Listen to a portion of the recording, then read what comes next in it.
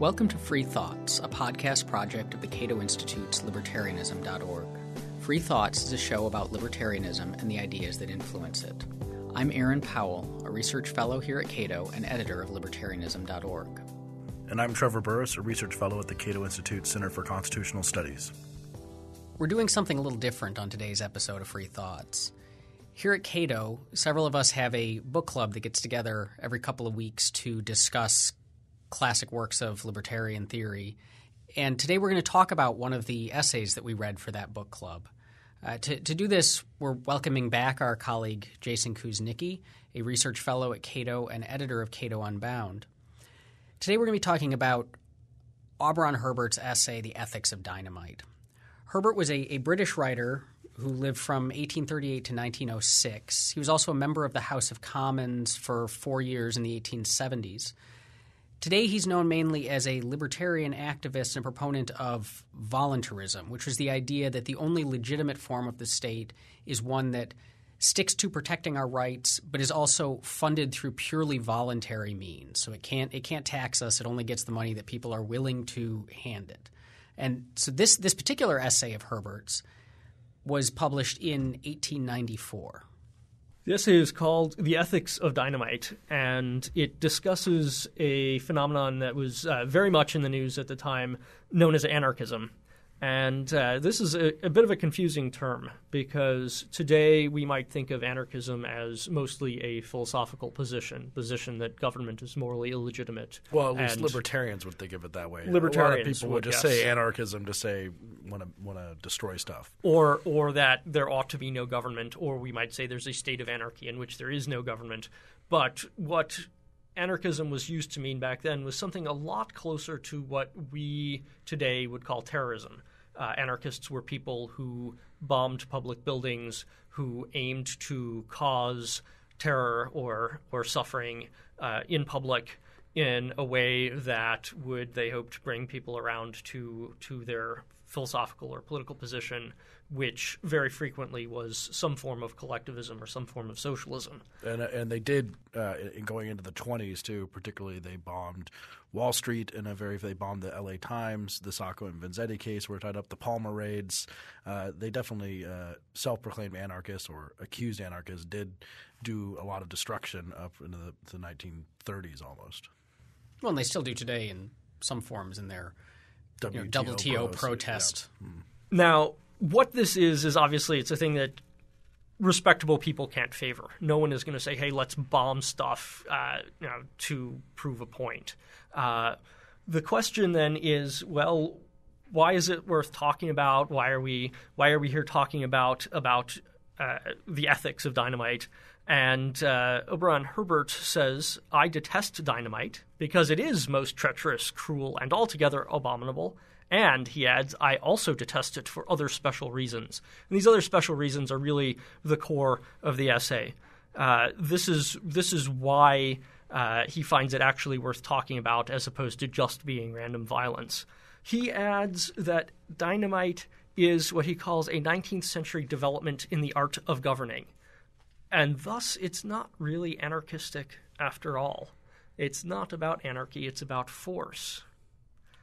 Which is also what government is. Which is also what government is. Which is ultimately the takeaway from this essay. We'll give spoilers right up front. Well, he gives them up front pretty quickly. Yeah. Is that there's a lot of similarities between the way that states operate and the kinds of things that states do and the way that they get us to obey them and what the dynamiter is out there doing. Well, here's Herbert's words. Dynamite is not opposed to government. It is, on the contrary, government in its most intensified and concentrated form. Whatever are the sins of everyday governmentalism, however brutal in their working, some of the great force machines with which we love to administer each other may tend to be, however reckless we may be as regards to each other's rights in our effort to place the yoke of our own opinions upon the neck of others, dynamite administers, with quotes, with a far ruder, rougher hand than ever the worst of the continental bureaucracies. So it's pretty clear that he views dynamite as a type of governing, which would probably offend many people today. It certainly would, and the obvious sort of non-libertarian objection to this is that governments are morally legitimate and that when they do use force, that force is justified in some way.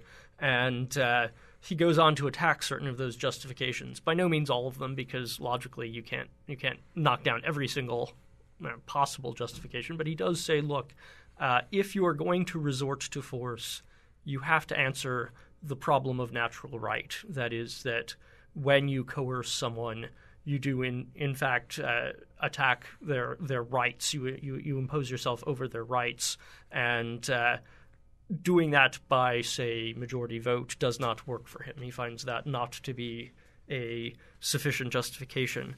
How is it that a natural right can be defeated, in essence, by math? He asks.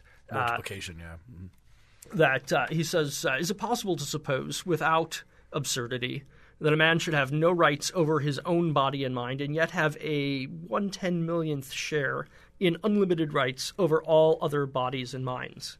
If he does not begin by possessing rights over himself, by what wonderful flying leap can he arrive at rights over others? That is to say, if you're a citizen in a democratic polity, you are going to have political rights over others. If you can form a majority coalition in that polity, then yes, you may say, procedurally, I have the power to do this. Herbert's objection to that is, well, morally, you still have a problem. You have not defeated rights just by force of greater number. Yeah, and I find that I liked that he brought that up, because it's an argument that I've made often, that there's an inconsistency in the suppositions that undergird majorities, because you do majorities by counting people, right? You don't measure everyone's height and see the tallest group of people get to rule over the other people, because it is the unit of the person that matters in choosing and creating a majority. So if it is the unit of the person that justifies a majority, how can or when can and how can possibly a majority override the very thing that it justifies its existence, if it has power at all? And yet this seems, for a lot of people, it's kind of counterintuitive, right? Because there's this sense that majorities, if we're deciding what a group of friends are going to decide what to go do for dinner, we vote, and you kind of, if you're the guy who wanted Italian and everyone else wants Chinese, you go along with the Chinese. You don't kind of hold out and insist, well, I'm going to go off to have Italian on my own or whatever. Well, you could. You could, and also we'd look, we'd be like, that's a little bit odd. That's a little bit odd, behavior. But if I were deathly allergic to seafood and sure, the majority wanted to go out to a seafood restaurant, I might say, well, wait a minute, I'm not going to follow you. Right, but I guess it just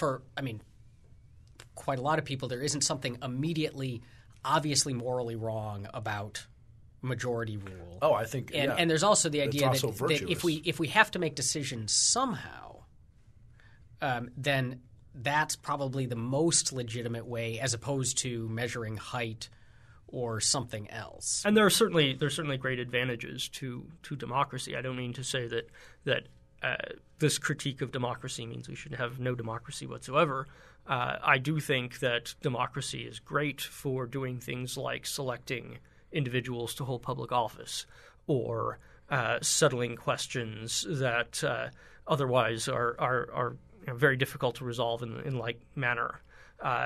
But when it comes to, say, disposing of an individual's property, then it begins to look less like democracy and more like mob rule.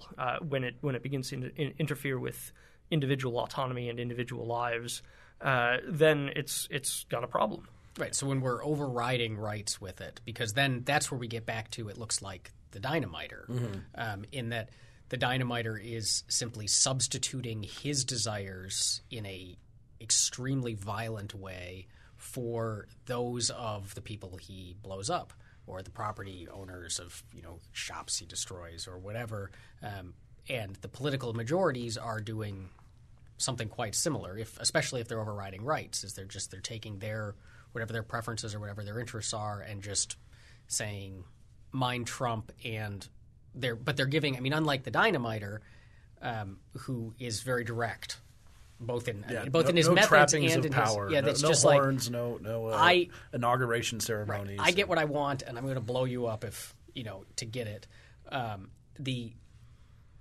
The majorities in the state have these kind of elaborate stories to tell about how this same application of force is made better by this math that he questions. Now, if I could just dissent a tiny bit from Auberon Herbert here, I might say that the trappings of power and the elaborate stories and the rituals and the regularity of democratic governance are actually really important because they do tend to prevent the state from acting like dynamiters in the worst sense of that. The state's violence does get limited by all of those things. Even if you have an absolute monarchy, if you have traditions that limit that absolute monarchy, those can be very powerful, and they can in time lead to significant reforms of the state, and that's exactly what had happened in England. Mm-hmm. So there are very important considerations here that do somewhat incline me a bit more toward the state as opposed to the dynamiters. And when he looks at the two of them and says you are equivalent, I see what he's saying.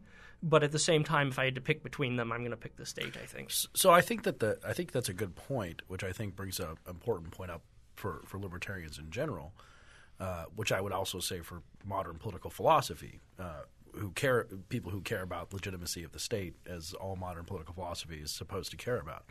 But when you have these trappings of power, when you have courtly robes and judges who sit 4 feet above everyone else and all these different things, which I do think are important, and intellectual people will sort of poo-poo this. They've been doing it for a long time, like pay no attention to the man behind the curtain type of stuff. It's just a king in a robe with a lot of jewels. He's still just a man. He's still just a fallible person. But if you're talking about ruling most people, and you have a theory of human nature that says that most people are below average, or at least half of them are below average, and most people maybe desire to be ruled in some way, or most people are not equipped in the way that sort of skeptics and intellectuals are to see through the trappings of power. So give the people what they want. Give them some sort of ceremony rather than bombs. And in the end of the day, it's just a function of human nature that you have to give them ceremony rather than bombs, but at least you're not giving them bombs. At least you're giving them trumpet music and courtly processions and all this other inauguration parades and all this other stuff. That's true to a point, but also what I mean is that when you have regular forms that the government must take, when it is established that we always have elections, when it is established that laws are always registered by the courts, when it is established that term limits are always respected. These are limits on government power. These are limits on the individuals who occupy the offices, and those are meaningful. Those are important. Now, the rituals of government, of course, can be used in an abusive way, and they can be used to invest certain people with an air of majesty that presumably they don't deserve, and then from that people may show more deference to their authority, and that's a problem. That's not really what I was trying to get at there. I also want to say that there's a difference between what works and what works on people and what those people want, and we need to be careful to distinguish that, because it may be you can say people are drawn towards the pageantry of the state. They're drawn towards the kind of architecture of power in terms of the judges sit up here and we have all the marble in D.C. and it's very grand, and concluding that therefore that's what people want, or instead saying that those things play into psychological characteristics of human beings and are being consciously used by people who want to gain and maintain power, without people actually wanting to be ruled in this particular way. Yeah, it's just this is a way that happens to get people to put up with it more. I'm not, of course, necessarily making the claim that we should, dress up power in all the accoutrements of French kings pre-revolution. But I do think, as someone who works on the Supreme Court, for example, which I think has a different sort of type of legitimacy behind it, especially because it's more intellectually rigorous. It has to actually write things that explain why it's doing it. And if the Supreme Court held sessions in a shack at a fold-up table with plastic chairs, I think that it would change how the perception of the court in terms of something that actually hands down things that are worth listening to. I guess I can't immediately decide if that's good or bad. Okay. Well, neither can I. It's just it's an interesting thing I've thought about before when you sit in the court and see them do this, and as a libertarian, but still feeling somewhat like, wow, this is an awesome display of power type of thing. And sure, even if say 50% of people are below average, which is definitional, it doesn't necessarily follow that what they need is an absolute ruler over them.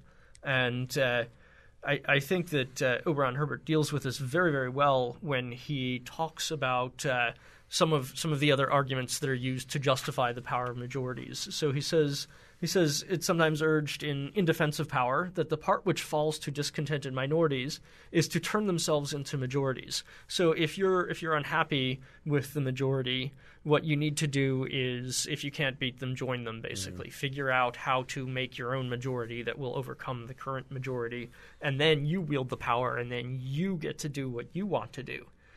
He says this remedy has the slight defect of drawing upon an imagined future and ignoring a real present.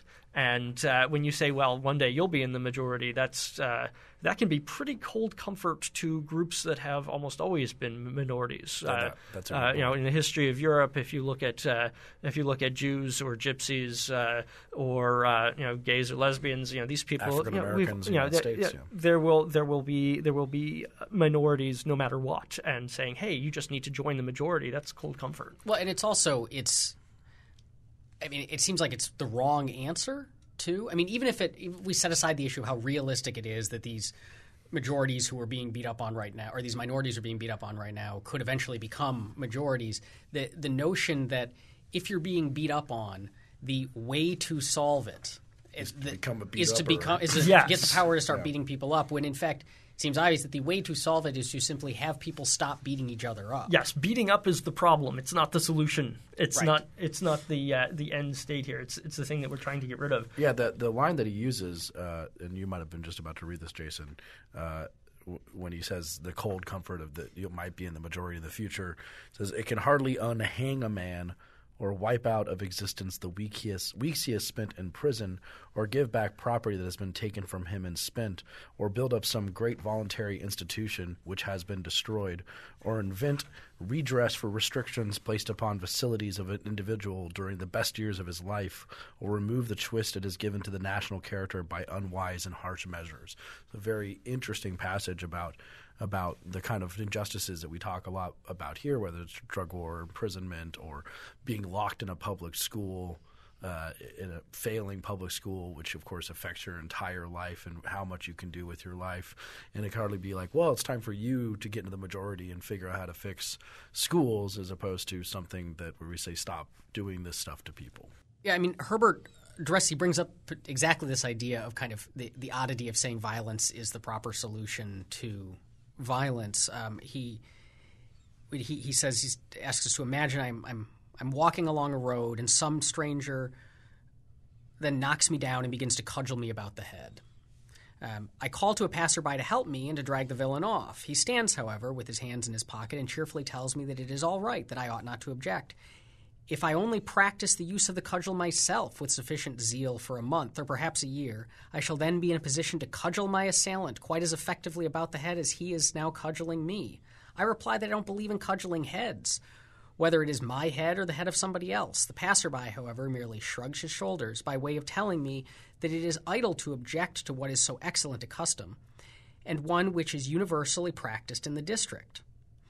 This is exactly, the like, if the government is force and the problem is we're forcing each other to do things that those people don't want, then what you got to do is just start forcing your will upon others. Yeah, but I mean, it's interesting. We like those examples, and I think it's a great passage. It's interesting to me that so many people don't like those examples. They think that they're ridiculous analogies, right? Yeah, but it's easy to see the appeal of it for someone who has perhaps all their life been a part of a majority.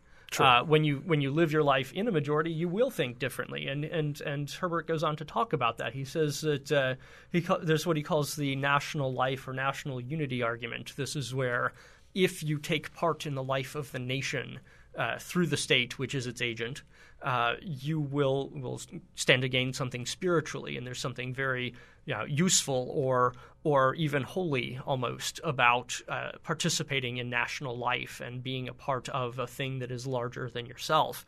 And nationalists to this day talk about that as being a great thing. And he has a very interesting and challenging argument against that, and that is to invoke Herbert Spencer and through him also, I think, Adam Smith in saying that progress is difference.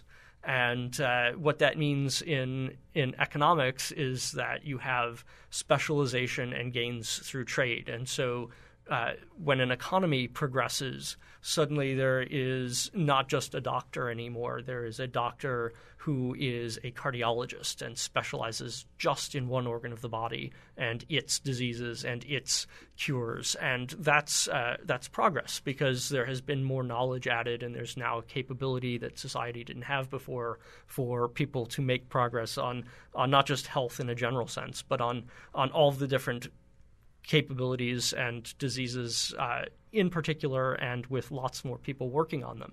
And that means that there's going to be lots more diversity in society, not just in the quota or token sense, or filling in this checkbox on the census form, but there's going to be diversity in what people are up to, what they're doing. And that ought to be something that, on the one hand, is great in economic terms and great in material culture terms, but also great, he says, in terms of the life of the nation. The nation is not going to be great when everyone is the same. It's going to be great when everyone is up to a lot of very different things, and then they collaborate or they coordinate through voluntary and free means. So we don't want majorities using the force of the state or extreme minorities using the force of dynamite to force their preferred version of sameness upon everyone, and thereby cutting off this progress. But I wonder if the cudgel example and this violence example that he gives is the best way, or even really gets to the heart of this problem. So let me, if you mind looping back around to the cudgel, because it's wrong to. His thing is, it's wrong to beat people over the head with a cudgel, and it's wrong to say, the solution to being beat over the head is to just build up cudgel skill and beat over the head the other guy. But what is the solution then? Because someone's got to stop the cudgeling, right? You can't if you're not going to do it, then that guy's just going to sit there and keep beating you. So first, this cudgel is not the same thing as limiting the economy or whatever, which or the kinds of things that aren't as explicitly like individual rights. I mean, restricting people's economic liberties is a rights violation, but it's a different kind of rights violation, say, than beating someone to the head with a cudgel.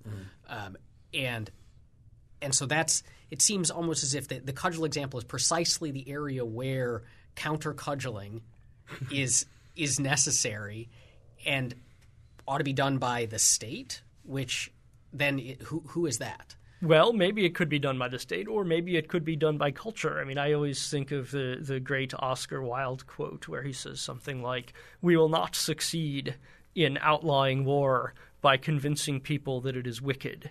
We will succeed in outlawing war by convincing them that it is vulgar." And in a way, that is a lot of what we're after here. Convincing people that resorting to the political means, resorting to force to get what you want out of society is actually the less sophisticated, the less intelligent way to do it. It's vulgar. It's ugly. I think that's a really good point. As I said, the cigarettes is a good example of that. Someone the other day mentioned to me that isn't smoking cigarettes something that poor people do, which aside from being incredibly classist, as an incredibly classist type of thing, it's interesting that that's now where it's gone. It's now a vulgarity. It's not so much wicked, it's just a vulgarity. But I think that I can connect what Aaron said about cudgeling in terms of what do you do when you get cudgeled, because I think that's the proper question to what Jason said about national unity and diversity, because what we're talking about here, if we think about Hobbes and Locke and state of nature arguments that justify the state, wherein the problem is that you can't combat cudgeling, or you might not be able to combat cudgeling. So the other question someone might say to us someone who is attacking libertarianism might say, well, your solution to cudgeling is for someone to go to the gym and lift weights and become stronger in a world of only the strong and the fittest shall survive. Or hire a guy who's strong. And so then the people who get cudgeled will be the ones who are A, either stronger, or B, have enough money to hire someone who's stronger. And that's what one thing we would say.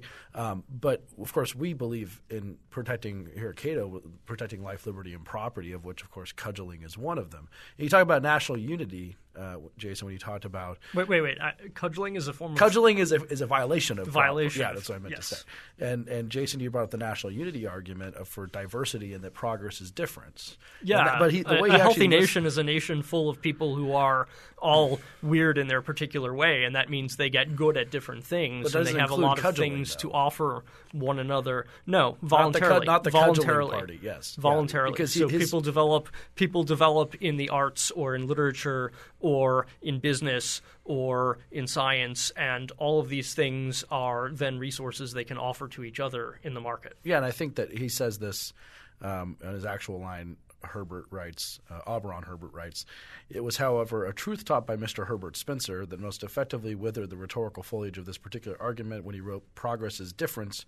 He wrote the doom of many pretentious state undertakings, whether systems of," and these are the important ones, "religion, education, trade, poor relief, insurance, or any other member of the same unprosperous family." Now, those are all very high-level types of state activity, right? It's not anti-cudgeling work. It's not basic police work. It's more of the stuff that I've talked about as the primitivism of politics, or John Rawls talks about as overlapping consensus or minimally normative type of things. All the things that we can all agree on that maybe the state should do, which does not include stop people from cudgeling. Yeah.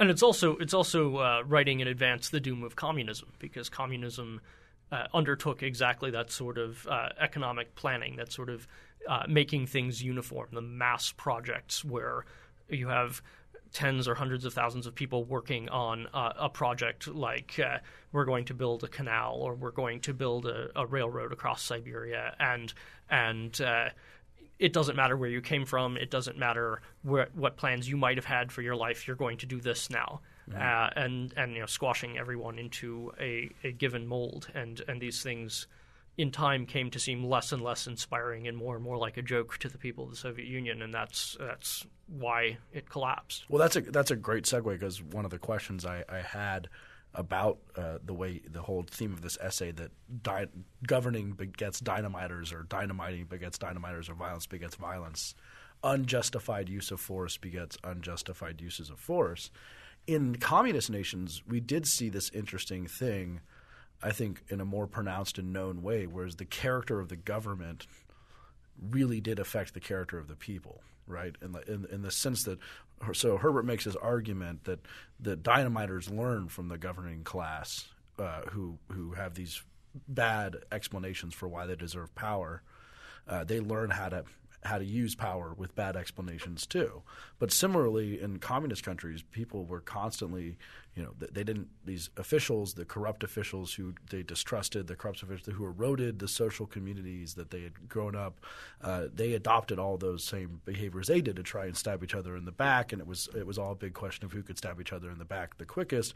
And you could say they learned it from the government or the governing class in the most basic sense. And Herbert addresses that particular issue of the state as kind of the moral exemplar or perceived moral exemplar, and what that does when the state is trying to enforce. He calls that argument that the state should be the one to set moral standards and teach us to be moral and whatnot. He calls the people who advocate that state morality people.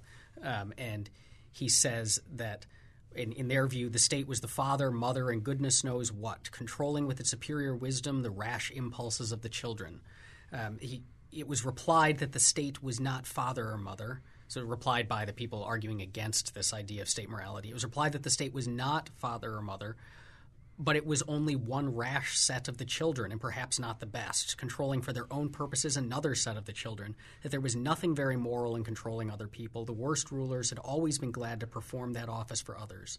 that what was moral was self-control, and that there was no possibility of the compelled man becoming a moral man, for he was reduced to the position of a person with his hands tied, from whom had been taken the power of choosing the good thing for its own sake. What we see now is exactly this process, I think, in the Middle East, where if you read what the leaders of Al-Qaeda have written, they will say the governments here are illegitimate. We are at war with them.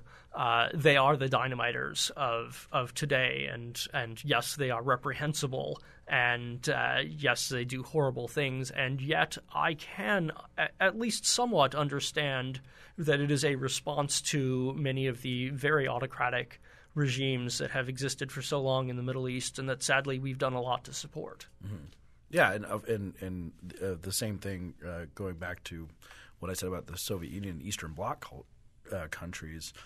Pete Bedke has written a lot about how much the degradation of the moral character of people comes to play, especially if you have this view of the state morality people. I mean, I often would like people to have less of a view that the state is an exemplar of morality and take more of that responsibility for themselves. Like when someone tells me that the state legalizing drugs is a way of endorsing drugs, I would like people to stop thinking that way, as opposed to be like, no, it's the state saying that this is not our province, this is not what we are supposed to be doing.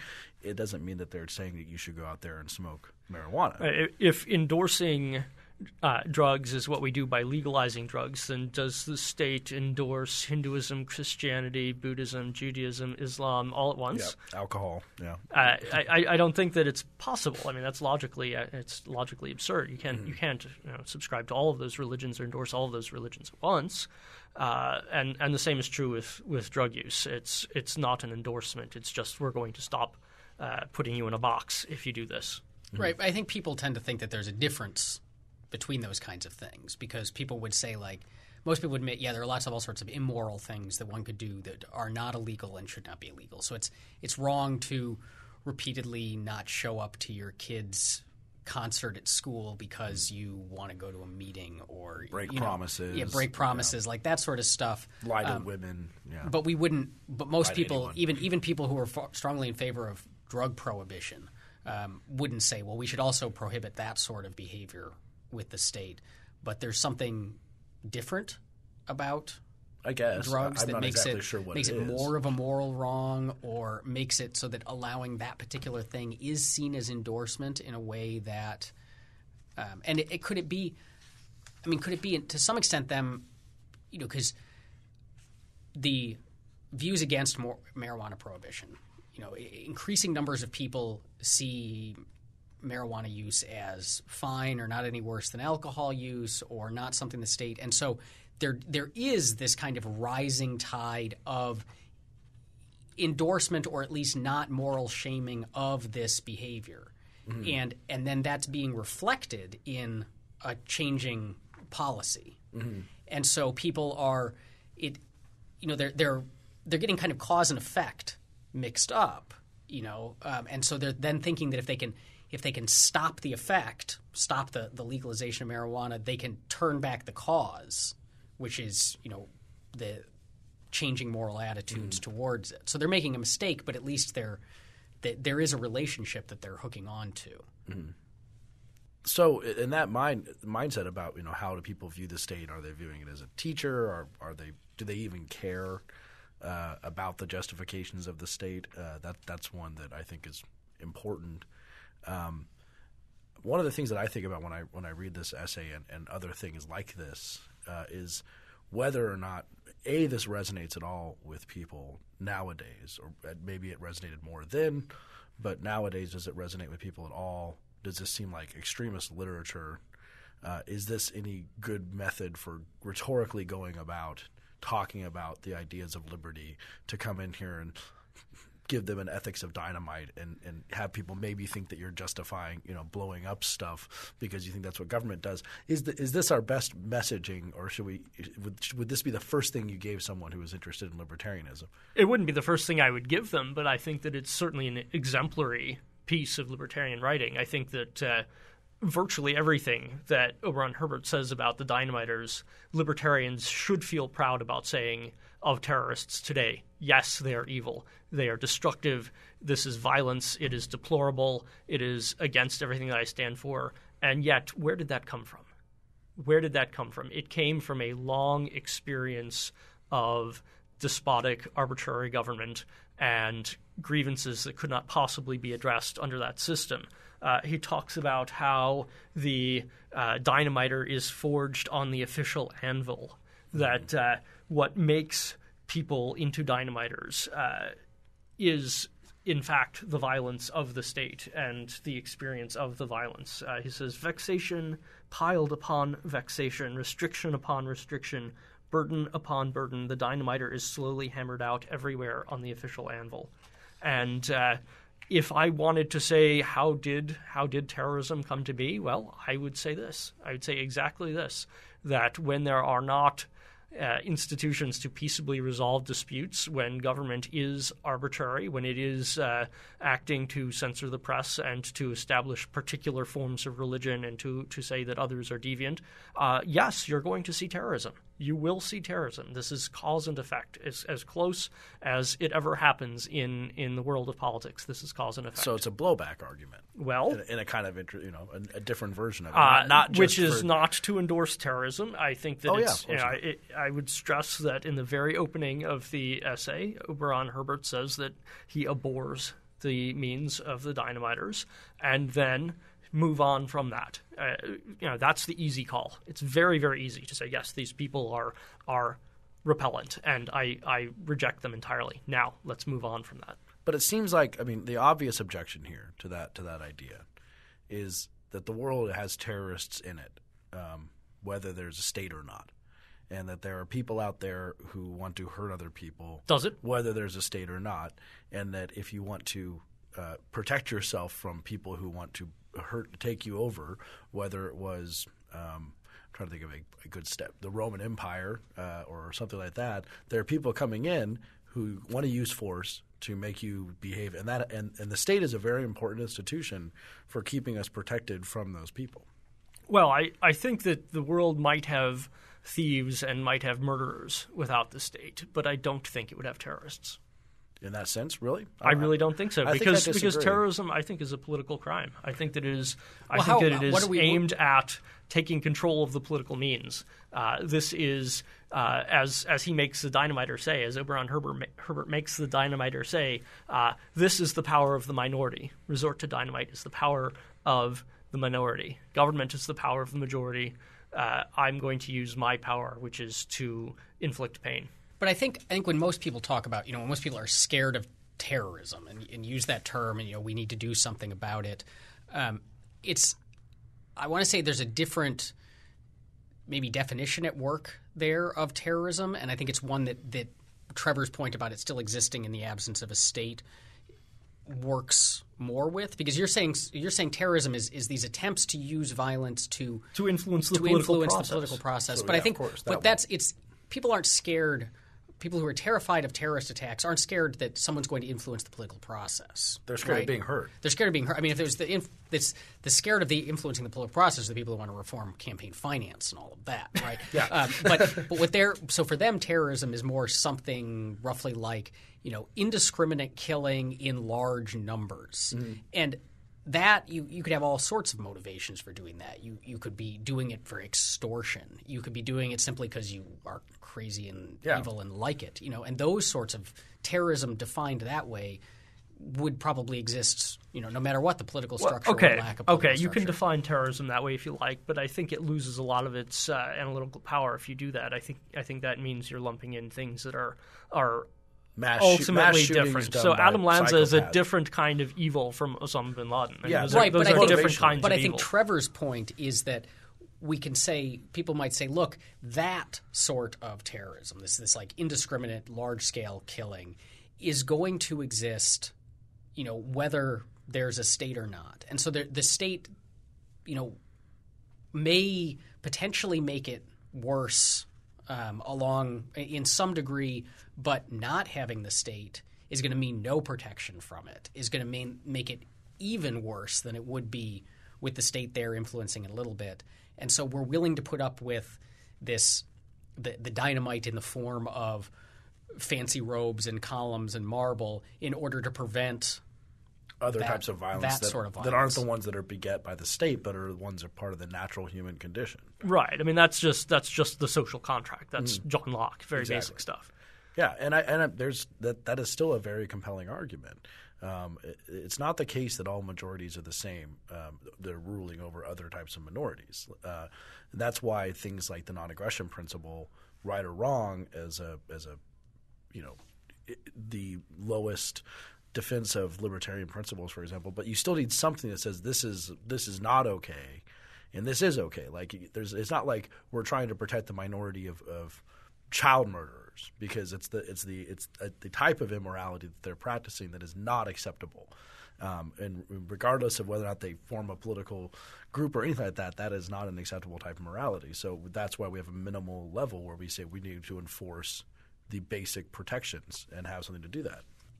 Let me go back to Trevor's question about how good this argument is for convincing non-libertarians and modify it a bit, because it seems like this argument that Herbert's making about the government being a form of force that's different in some ways but not really all that different from the dynamiter is similar to a broader kind of argument that libertarians make all the time. So for this book club that we read this in a little while back, we read Oppenheimer's The State, which is a story about how the state emerges from basically bandits who want to steal stuff. Bandits, they can go on raids, but eventually they realize that it's easier and it's more productive to just settle down and rule a group of people and extract money from them in taxation than it is to steal their stuff, burn their houses, and then come back later and do it again. And so in that case, it's he's telling a story of the government as thieves. And Herbert is telling a story of the government as effectively murderers, or at least people engaging in physical assault. And so this story of the government as actually a criminal act or a criminal organization is one that libertarians, Murray Rothbard wrote an essay called The Anatomy of the State, which makes these same sorts of claims. This is a pretty common libertarian argument, and is that one that works for people who are not already libertarians? Well, it's not going to work all by itself, but if you do present this and then say, we also have another model, a legitimate government would not be a group of stationary bandits. It would not be a group of majoritarians with a cudgel. It would be a service provider, a provider of a service that you want, for which you will be willing to pay taxes, or for which you will be willing to make voluntary contributions. And this is precisely the voluntarism that Herbert This is endorses. Herbert's voluntarism, which we haven't had enough time to get into, but a voluntarily financed government that was very strictly limited in its powers as an alternative to a majority that can do whatever it feels like. That's, I think, a much better alternative. When you give people no alternatives between the state and the dynamiters, of course they're going to choose the state. But what we need to do is give them a third choice. Yeah, that's a good point. I think that you can't make these arguments by themselves. All these sort of vectors of both the possibilities of the free market and the effectiveness of various things versus the dangers of the state and the ineffectiveness of – they have to be brought together. But I do think that it is important for us – these kind of essays bring back the question of why is there a state anyway? And anyone who's at all dealt with political philosophy shouldn't take that as an obvious question. Unfortunately, we do. Or at least a question with an obvious answer. An obvious answer, yeah. Because – and I think that's a danger of modern political discourse. I think that Enlightenment-era philosophers said, well, the state is kind of loosely justified to do a few things, but it needs justification because it is force, and therefore – and force like that needs justification. We don't talk about that anymore. And in fact, we're looked at as crazy people if we bring it up. We're just like, well, why is the state justified? And people will look at us, people who aren't libertarian and was like, we're extremists, when actually we are explaining a mainstream, the main current of political philosophy since Thomas Hobbes. And I'll just pop in to note that a few episodes back we did a podcast with Jason Brennan on the legitimacy of the state and these questions. So if you're curious about this complex question of justification for the state, I encourage you to listen to that episode. Yeah, and it comes up a lot in our discussions here. But I mean, I think it's a point that's worth making time and time again. There is an intuitive. The state is not intuitive, I think, in the way. And if you bring things like this up, if people have never heard this before, I think most people would say, well, that's an interesting point, and they might think about it more and then at least return the question to why is this thing existing? What is it supposed to do? Is it authorized to do anything? I mean, once it gets authorized, once it gets off the ground, is it anything goes after this? NSA spying to drug prohibition to all these things? Or can we formulate an idea that says that there's a problem with NSA spying, there's a problem with marijuana prohibition, there's a problem with certain types of laws that is based on the fact that the state is at best loosely justified. And that's where I think these arguments come in valuable. But it shouldn't be the first thing you give it because people are so awash with this that they don't really think about the state that way. So I did have one extra little thing I wanted to close with. In the latter part of the essay, Herbert comes in with a lot of sort of examples of kind of how poor the state is at doing some things. And this is where I thought you have these 100-year-old essay, 120-year-old essay that is still talking about problems today. And some of them that particularly struck me were he talks about how in Paris he quotes a law professor talking about holding the state accountable.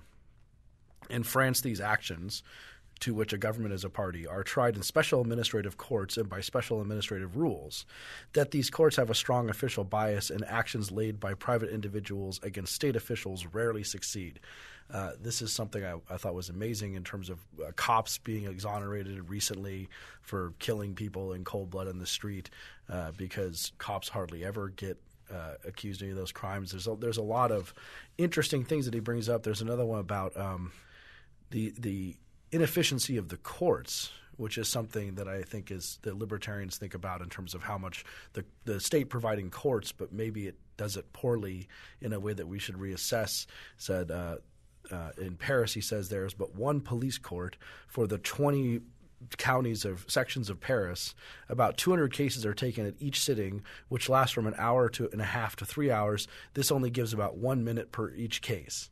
And if anyone's ever been to county court or knows a public defender, that's about as much time as you get to defend yourself against the state. He's really hitting on a bunch of really interesting problems here. And it's also goes well beyond the courts. I mean, there's a lot of other what he calls petty tyrannies that the state imposes. He says an unfortunate seaside resident may not go out and dip his bucket into Great Father Ocean and carry off water for his bath, as such liberty might interfere with the revenue derived from salt. Salt was a commonly taxed commodity, and doing a completely harmless action like taking a bucket of seawater out of the ocean, which is obviously renewable at that scale infinitely, that was prohibited. Or, he says, the petty tyranny which forbids a child being called by a new name, which we still to this day encounter in a lot of countries.